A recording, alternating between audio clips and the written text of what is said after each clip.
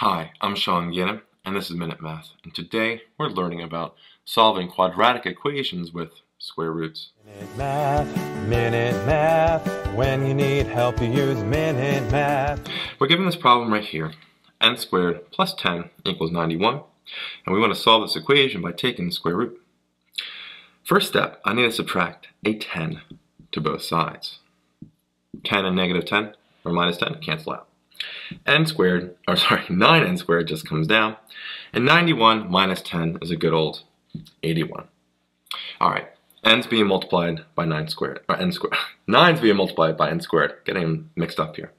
Opposite multiplication, division. Divide both sides by 9.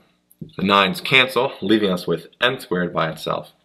And the square root of 81, again, is 9. Square root of, take a square root now of both sides, so 81 divided by 9 is 9. Now we take a square root of both sides, leaving us n by itself equals, well, square root of 9 is 3. Well, it's a positive and negative 3. Remember, square root over the equal sign makes it a positive and negative, so n equals a positive 3 and a negative 3. So there's two values right there. When plugged into our original equation, make it true. So again, final answer, n is positive 3 and a negative 3. Hope this video was helpful, and if it was, please subscribe to this YouTube channel and like this video.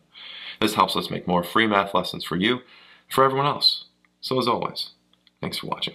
Minute Math, when you need help you use Minute Math.